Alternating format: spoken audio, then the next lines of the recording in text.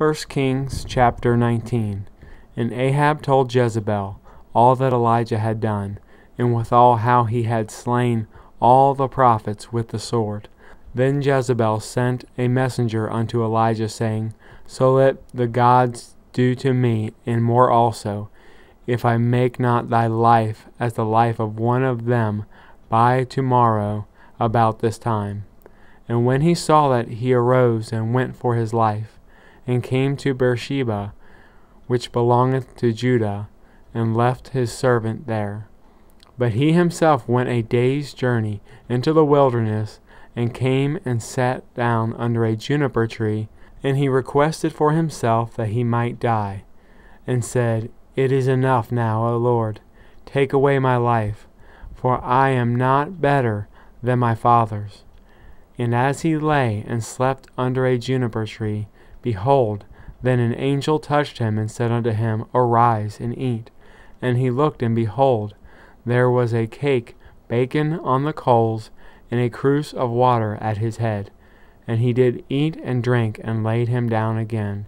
And the angel of the Lord came again the second time, and touched him, and said, Arise and eat, because the journey is too great for thee. And he arose, and did eat and drink, and went in the strength of the meat 40 days and 40 nights unto Horeb, the mount of God. And he came thither unto a cave, and lodged there. And behold, the word of the Lord came to him, and he said unto him, What doest thou here, Elijah? And he said, I have been very jealous for the Lord God of hosts, for the children of Israel have forsaken thy covenant, thrown down thine altars, and slain thy prophets with the sword. And I, even I only, am left, and they seek my life, to take it away. And he said, Go forth and stand upon the mount before the Lord. And behold, the Lord passed by, and a great and strong wind rent the mountains, and brake in pieces the rocks before the Lord. But the Lord was not in the wind. And after the wind an earthquake, but the Lord was not in the earthquake. And after the earthquake a fire, but the Lord was not in the fire. And after the fire a still small voice.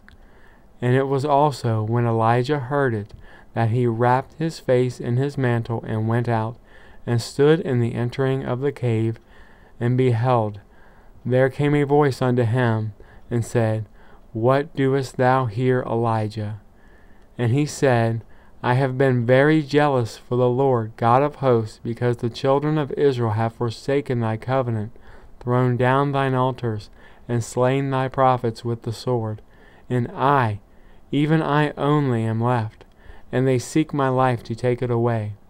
And the Lord said unto him, Go, return on thy way to the wilderness of Damascus, and when thou comest, anoint Hazael to be king over Syria. And Jehu the son of Nimshi shalt thou anoint to be king over Israel. And Elisha the son of Shaphat of Abel-Meholah shalt thou anoint to be prophet in thy room. And it shall come to pass that him that escapeth the sword of Hazael shall Jehu slay, and him that escapeth the sword of Jehu shall Elisha slay. Yet I have left me 7,000 in Israel, all the knees which have not bowed unto Baal, and every mouth which hath not kissed him. So he departed thence, and found Elisha the son of Shaphat, who was plowing with 12 yoke of oxen before him, and he with the 12th. And Elijah passed by him, and cast his mantle upon him. And he left the oxen, and ran after Elijah, and said, Let me, I pray thee, kiss my father and my mother, and then I will follow thee. And he said unto him, Go back again, for what have I done to thee? And he returned back from him, and took a yoke of oxen, and slew them, and boiled their flesh with the instruments of the oxen, and gave unto the people, and they did eat. Then he arose, and went after Elijah, and ministered unto him.